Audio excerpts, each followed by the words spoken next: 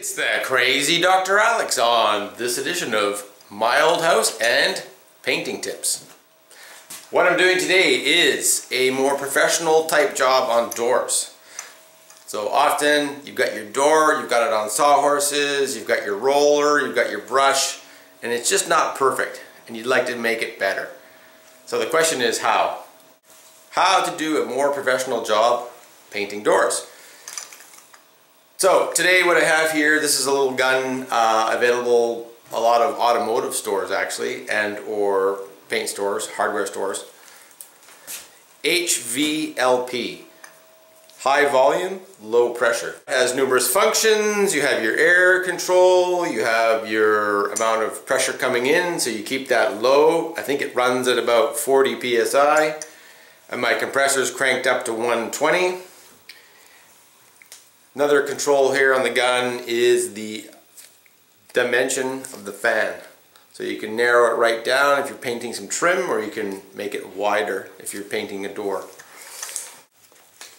My Old House, this edition of My Old House and Painting Doors, I've mixed up the latex paint. So basically when you're doing your latex paint, I find any paint, it comes way too thick. So I dilute it just slightly with water. In this case, I made it a lot runnier. One of the main keys when you're spraying, after I've mixed the paint, I run all the paint through a strainer as I put it in the gun, and that way you know you have no particles in there. Here you can see I just have the doors propped up against the wall, and I'll be able to access each one and just spray as I go. This is the strainer, it's a mesh net. I just put that right in the cup of the sprayer, pour the paint right through it, and that way I know I have no particles in the paint.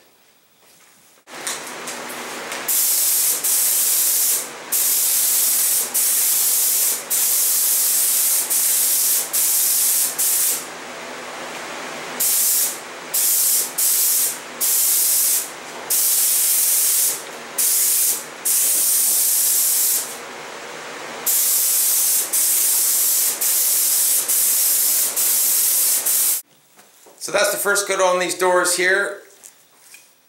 Just like it says on the old spray cans, 2 light coats. So basically I kept the fan width medium. You spray all the stiles and the rails, that's the frame of the door first, just nicely.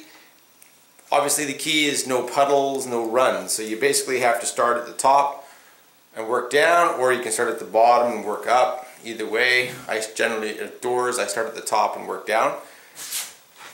And then you do your frame first, and then you come back and do your center panel. Nice and even, and a light coat. So during the spraying, I had a window open with a fan in it, and another window open to let air in. So during the spraying, I had a window open with a fan in it, and another window open to let air in. Key painting elements. Gloves. Don't want to get body oil on the product.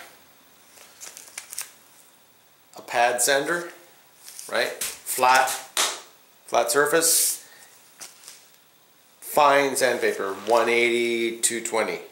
So you're not trying to grind down something, you're just trying to take the high spots off. Third thing I use, good old Scotch-Brite.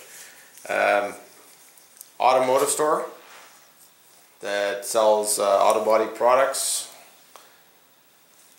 You can tear them into sections or cut them with scissors, whatever, just with your hand.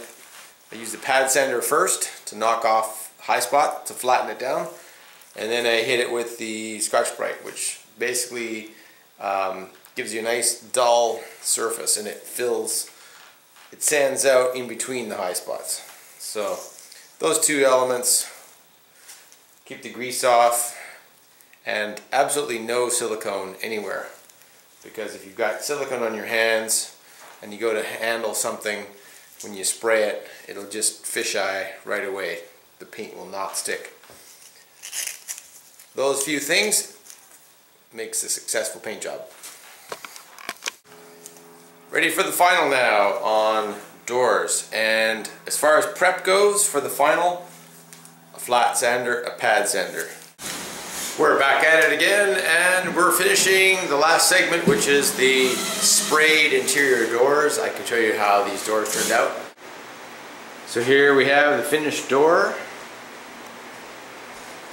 Nice smooth finish, no runs, no drips, no streaks.